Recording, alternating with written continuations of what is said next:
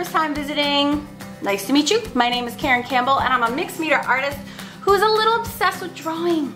I just love drawing. Today I am gleaning all sorts of mad inspiration from the amazing Kevin Keele, artist extraordinaire, who you can find on Pinterest and Instagram. And I am having him inform this crazy hair drawing that I am doing. So my hat's off to him. This is not an original idea, so I don't make sure everybody knows where I'm getting my inspiration from today. If you would like the full-length, real-time, stroke-by-stroke tutorial, you can join me in my drawing club at awesomeartschool.com in the Fun Fab Drawing Club. Without further ado, let's go. For the record, this project was super hard for me. Now, he makes it look so easy when he draws these crazy girls with their amazing hair, but like actually trying to come up with your own undulation of directions and curls and things going over and things going under and what's shaded and what's highlight was really much harder than I thought. So I'm glad I captured this all in real time. Oh, Tilly! That's my cat Tilly. She comes for lots of scratches and I wish you guys could hear her purr because her purr is unbelievable. Look, when they just sit their bum on your project. Yep, excuse me. Oh, there we go.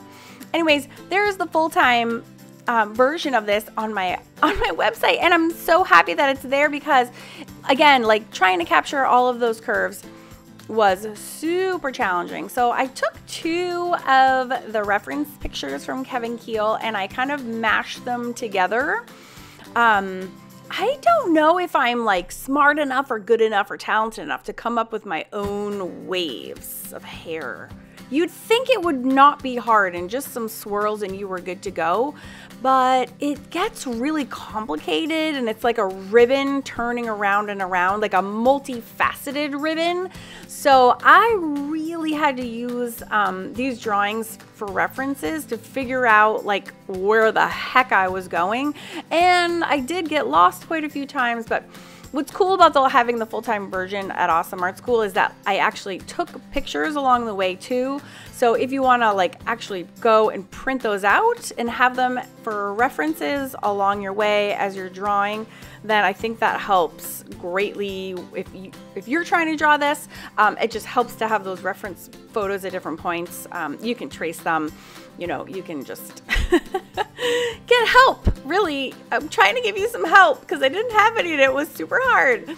So I really did have to take my time and figure out what the heck was going on, where each ribbon was turning and what was on top and what was underneath, so I could help to put the shading and the highlights in the right places so that it would read correctly, right? Cool thing too about this month's lesson for the Fun Fab Drawing Club is I actually have a beginner lesson too that comes before this one. So if this is way over your head, you can back it up and watch the lesson before, which is all about using and drawing tone paper and how to draw with whites and blacks on tone paper to make a really cool striking look. So anyways, I had a lot of fun. I really challenged myself. I can't wait to bring this to my students. And I hope you enjoy just watching the process here on YouTube. It took me quite a while. It took me probably maybe an hour and a half to do this all told. And it's funny what you can, makes look so easy when it's in a little 4-minute YouTube video, but this was a lot of work. Hats off and huge thanks to artist Kevin Keele for giving me the inspiration for this month's project over at Awesome Art School, and had a blast.